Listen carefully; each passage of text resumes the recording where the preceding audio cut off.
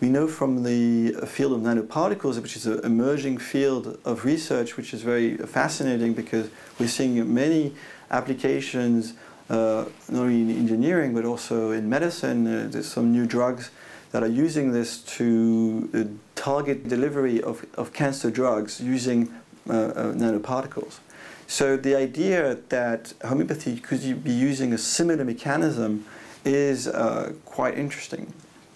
So that's an active field of research. Nanoparticles is an active field of research right now, and it is actively being pursued by Professor Iris Bell in the States and others.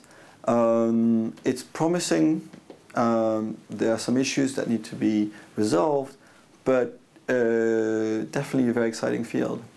One other theory which I prone and I think is also very promising is one theory that was originally also championed by people like Jacques Benveniste and more recently by Nobel Prize laureate Luc Montagnier, and this is the theory of quantum coherence domains.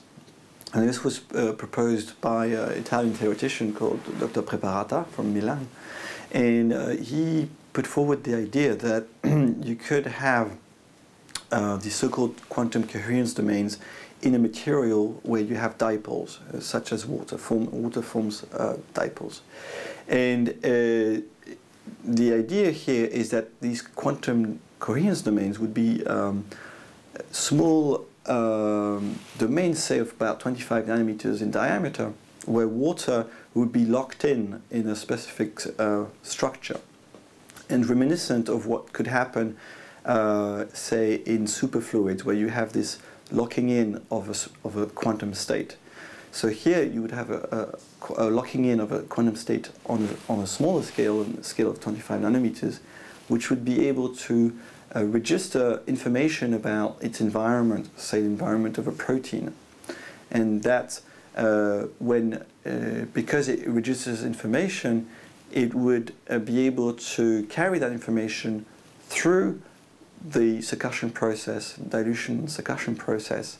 Due to the fact that it's inherently water, it can copy itself through the dilution process and then be given back to the patient and there elicit a biological response.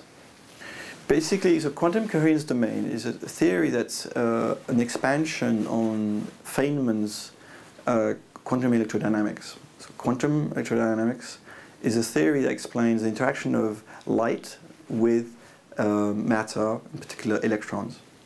So we use it everywhere today. This theory was from Dr. Feynman, for which he got the Nobel Prize. Now, Preparata expanded this theory to the special case where you don't have just one charge, such as an electron, but where you have a separation of charge, say a minus and a plus, such that you have, so it's a separation of charge, which is called a dipole, and you have this separation of charge in water molecules. So the two sides of the water molecules tend to have a positive and a negative charge. This forms a dipole. And when you think about what happens when dipoles associate themselves, such as water molecule associating themselves, and you look at that in the context of quantum mechanics, you get quantum coherence domains, or you get the theory of that. And then the predictions from this theory are that small domains of water will form and will be stable water structures at room temperature that will be quantum in nature. And by the very nature that this quantum nature, they would be able to not suffer from loss of information, because they're not dissipative in the way that normal structures would be. So they would be able to register information of an electromagnetic nature, so frequencies basically. So these frequencies, the idea is that these frequencies would be able to interact with the frequencies that are present in biological systems, frequencies such as the frequency of enzymatic reactions. So all catalytic sites in enzymes and other biological molecules have specific frequencies at which they function. And we know from experimentation that if you play around with these frequencies, if you zap them at the right frequency, that can enhance or hinder their biological activity. And we suspect this might be one way that they're interacting with the human body.